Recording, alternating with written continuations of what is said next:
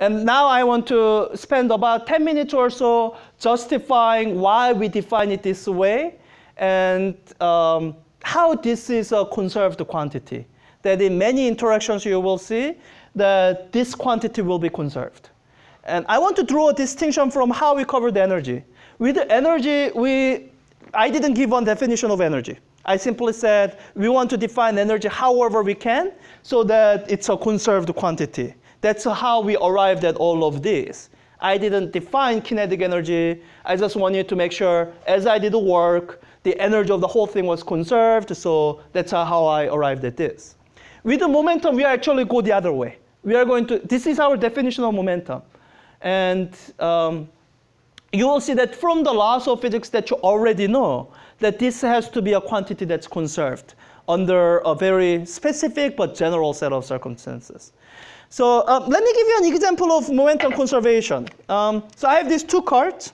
Let's see. Let me make them collide this way.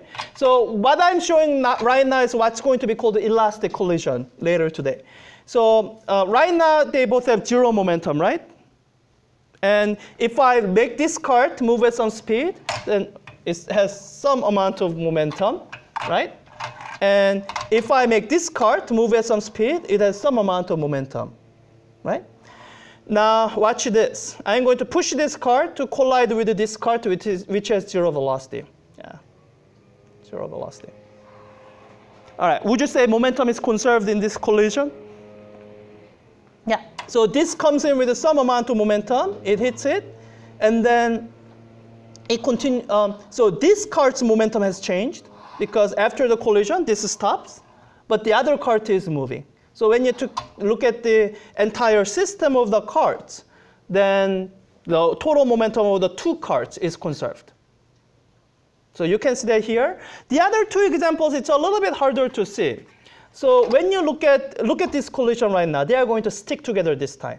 So when they stick together, would you say that the momentum is conserved? Yeah. So it may be a little bit harder to see. Before you saw that speed didn't change, right? Here, when they collide, speed does change. How much would you say speed changed by? Like a factor of 2, right?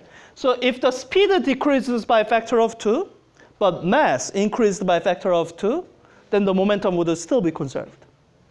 Let me give you one last example before we actually go into equations that tell you exactly how this happens. OK, so this time these two cards are going to collide, but one of them will be 3 times as heavy as the other one. Any guesses how they would, after they interact, how they would move? So let me call this A, call this B. So I imagine B would bounce back, right? That doesn't. How do you think A would move?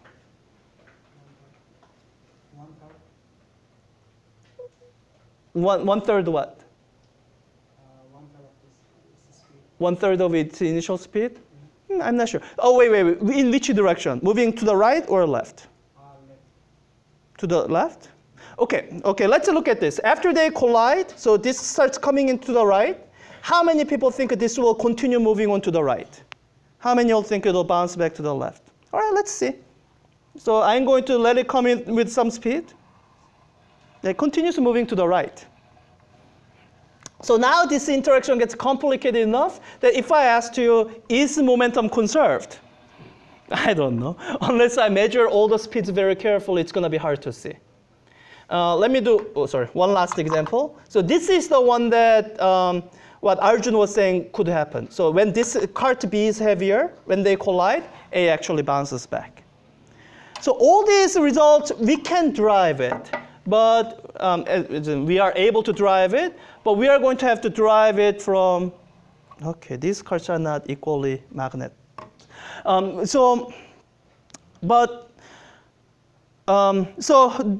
To be able to drive motion of these cards, like in this case, that's why we are introducing these quantities that we are introducing.